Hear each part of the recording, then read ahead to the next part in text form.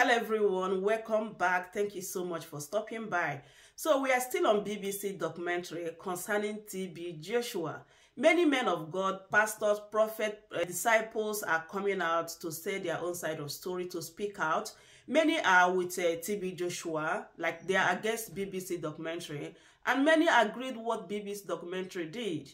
So some are saying that if these pastors that are defending TB Joshua, they are sure that what those people said in that documentary are lies, why can't they sue BBC so that they can come out and defend themselves, that what they put out there is really the truth? And when you think about it, what if these pastors now sue BBC? You guys know very well that Prophet TB Joshua, he is not alive to defend himself. So what is the need? I believe that the main purpose of these pastors coming out to speak out is because in order to strengthen the faith of many Christians. You guys know that we have plenty baby Christians all over the world, and if time is not taken, only this documentary is going to discourage them. Like, this documentary is doing a lot of harm when it comes to Christianity. Like, according to the news we are hearing, one of TB Joshua's disciple, Harry, you guys know that he came out and analyzed this BBC documentary step by step, okay? And right now, he is facing like persecution in his country. You guys know there's many countries that Christians, they cannot come out openly and preach the word of God. They are hiding to win the souls of many people. And now, what do you think that will happen to these people? That's why I said that this documentary is really doing a lot of damages when it comes to Christianity. So here is Pastor John Anosike. He's here to speak out, to tell us what he thinks about a BBC documentary concerning TB Joshua. Let me just allow you guys to watch the video and I will be right back. Look at a foolish BBC trying to tell us suddenly you don't preach Jesus in BBC. Stupid Christians are listening to that trash. I don't care whether it's real or not. I care less. Show me one day you have allowed any preacher to preach in BBC. In BBC. I'm telling you, ask them. They don't preach Jesus in BCC or BBC. You know, I can't even call it because I care less about those channels.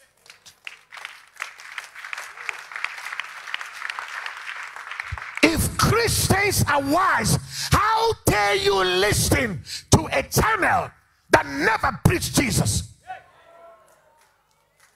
A channel that never propagate Christ. Then suddenly they care for us to now tell us that a dead man is a false prophet. We are not stupid. I said we are not stupid. You don't have to tell us who is false. You don't have to tell us who is real. Leave us. We have the Holy Spirit. We have discernment of spirit.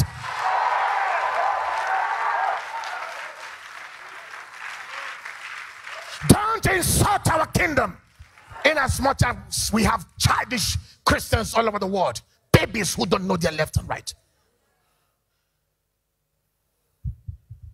They're coming to tell us that the dead man is a witch. Can't leave that man to rest. Even in his grave, he's still great. That man is great. This is greatness to the highest. When he was alive, they hated him. They fought him. And suddenly he dies. They are still fighting him. What type of a man is this? That sounds more like Christ-like.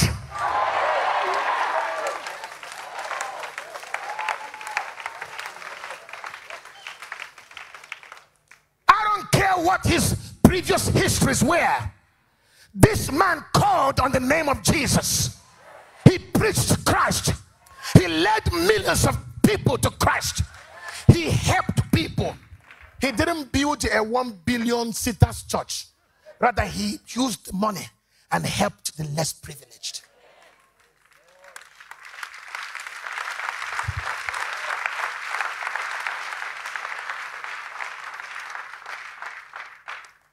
Sit down.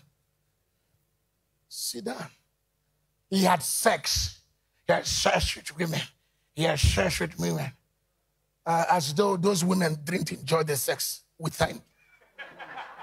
fools.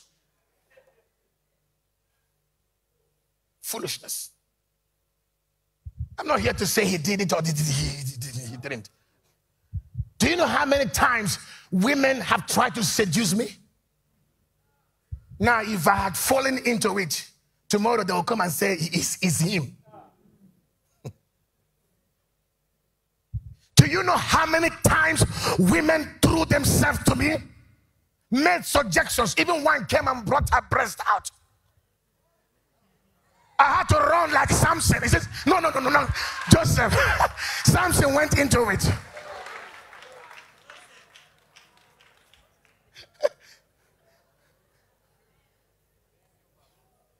One beautiful young girl came to my office and brought her breast out. Please, I love you.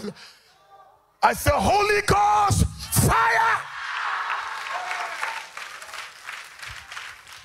Do you know how many times top people in this country have sent young girls? They disguise them to come and see me, to seduce me, so that I can be the next big deal on BBC.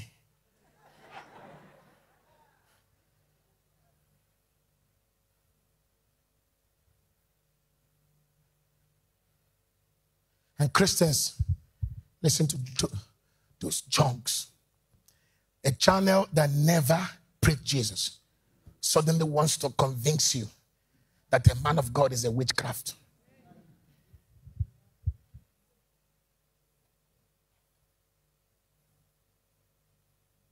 No, we are wise. We know better. I don't know him. I've never met him. But the way they attacked him, the whole idea of fighting this man, the Holy Spirit told me why. Because in the vision, he told me that this is the year of the dragon's war with the woman.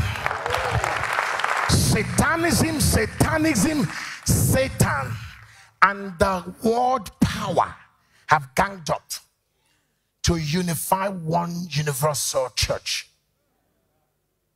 So they have released billions of dollars to castigate accused, top, reasonable, reputable men of God across the world.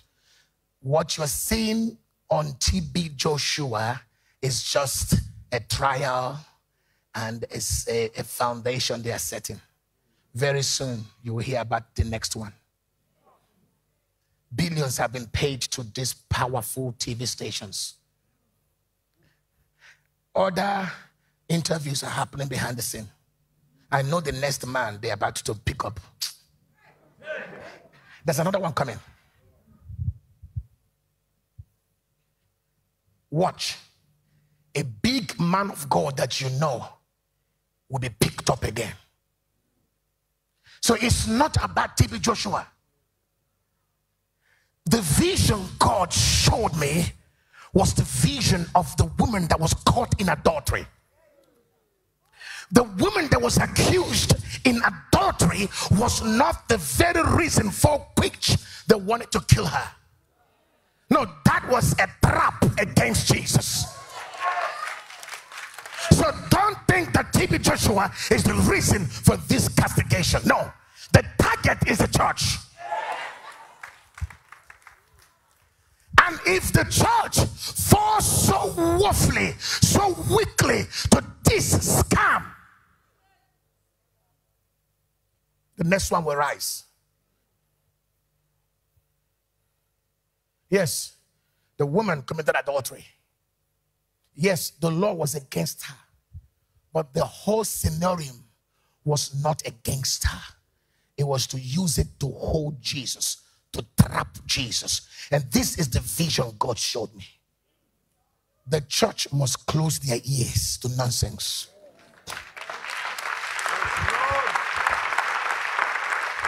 If our fathers have made a mistake, it is the responsibility of their sons to cover their nakedness.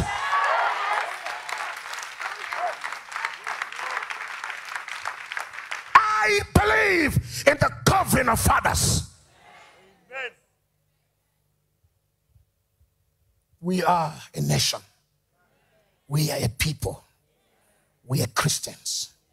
We are believers in Christ. We are royalty.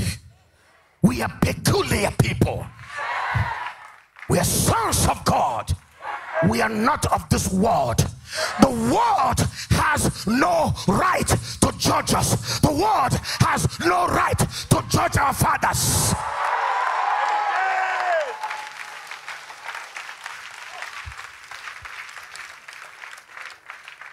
Even though you don't believe in TB Joshua, who asked you to believe in him? At what point from Genesis to Revelation were we commanded to believe in a man? He is just an instrument.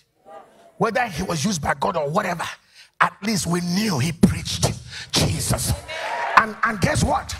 When Jesus was told that some other folks who were not of the fold of Jesus were preaching Jesus, then Peter said, should we stop them? Jesus said, no, don't stop them, allow them, for they are not against us, they are for us. Even though if TB Joshua is a wizard, he didn't turn against Jesus, he preached Jesus. I didn't say he's a wizard, but even though you think he is, he preached Jesus. He healed the sick, he helped the poor, he stood for the needy.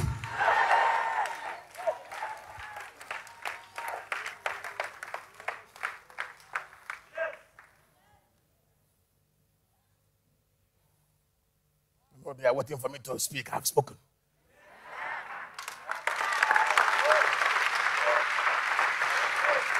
What will born servant of Christ say? Make sure you say what I say. If you cut nonsense and put what you want to show people, curse will be upon your generations. I didn't come to show mercy, for this is the hour of judgment.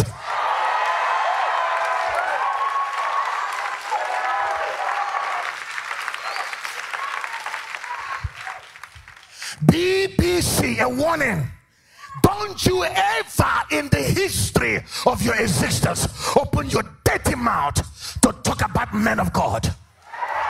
Do your job as a reputable or channel, whatever you broadcast.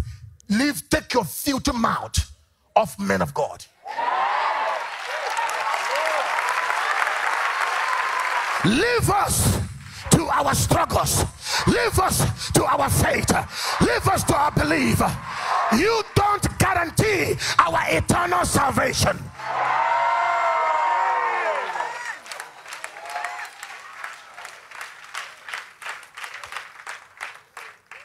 If BBC were fair enough, you should have at least had the wife interviewed alongside. All the points that you have validated on your channel, you should have also called some of the wise men. If you had 5 people you interviewed that spoke against the man of God, you also should find 5 people that should be able to respond to the things that these folks are saying. Then we should also look at the habits, the character, the flaws of these same people who accused the man of God. That is the integrity of a reputable broadcasting channel. If you were not paid, how could you show one side? Where is the fairness? Insulting a man that has died, that cannot defend himself. That means you're cowards. Cowards. Don't let me release fire from heaven. We fear no man. Enough is enough. I am the born servant of Christ. Try me. You will see the wrath of God. The world is looking for something to destabilize us, to infuse confusion amongst us, to infuse division amongst us. not to believe in Jesus. At what point do we say we believe in men? It says, looking unto Jesus, the author and the finisher of our faith. So if you're a man of faith, who do you look to? The author. Who is he? Jesus. And who is he? The author. Meaning the beginning and the end of our faith. So that means you begin with him, you end with him. That's what it is. The gift of God is without repentance. There are men who carry some gifts that may not have repented in some areas, which their flaws will catch up with them in the future. But thank God, there is a new move coming. Amen. That one is where I showed you in Timothy. He said, if any man shall purge himself, there is a final use of the master. That one, emete de characters, you would be dead to anything called flesh. You will not be found wanting. They cannot buy you with money. They cannot buy you with their private parts. They cannot buy you with their false beauty, painting left and right. They can't get you. No, I'm not kidding. They can't buy you. They can't buy you with their powers or their influences. They can't. They can buy you with their fame, because you don't want to be famous. When they put money on your hands, you feel disgusted. You throw it back into the kingdom. You don't know, you don't fit in here. Do you know that anything I have, I don't even know what it means? No, even if I enter my car, I feel nothing. I'm dead to this thing you call. I'm not here, I'm lost. Oh, Mashakalidas. What are you talking about?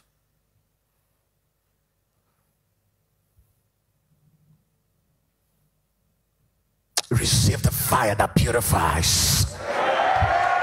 Receive the fire that purifies. Receive the fire that purifies. Mashahida Barash. So in all these, the questions that we're supposed to be asking ourselves is, what is the motive? What is the agenda of this BBC documentary? Like, according to what we are hearing right now, they're going to put restriction in churches. Like, they're going to tell them what to preach, how to preach about it. Because when you come out and say why, they will show you this documentary that this is what churches are doing. Because of that, there shall be restriction in Christianity. My people, there is wahala. So this is the question that we're all supposed to be asking ourselves, like, what is the purpose of this documentary? Since TB Joshua is no more here to defend himself, because these people, they really went too far. They really spend a lot of money. Do you know what is 2 years in order to bring out this documentary? They spend money, spend time, go to different countries in order to interview all these accusers. Like, do you people think that this is a joke? There is a big agenda behind this BBC documentary. So we Christians, we're supposed to be careful. Just as I'm always saying that I'm not here to defend TB Joshua. I'm not here to castigate him or to say that what BBC documentary said is true. One thing I'm telling the Christians is to be careful so that you will not lose hope as well as you will not lose your faith. And I believe that is the main purpose of these pastors coming out, to speak out in order to motivate us, encourage us to have faith in Jesus Christ, in order not to us to lose our faith. So I think this is the main purpose of them coming out, because some are saying that because they are in the same business, they are just the same as TB Joshua. That's why they are coming out. Just as Pastor Johnson Anosike said that he have not met TB Joshua, he didn't know him, but why he came out to speak out is because of Christianity, because Christianity is indeed under attack. So I would love you guys to leave your thoughts in the comment section. What do you think about this video? Please don't forget to share the video as well, like, so that YouTube can recommend it to other people to watch. Thanks so much for watching, and I will see you guys in my next update. Bye bye for now.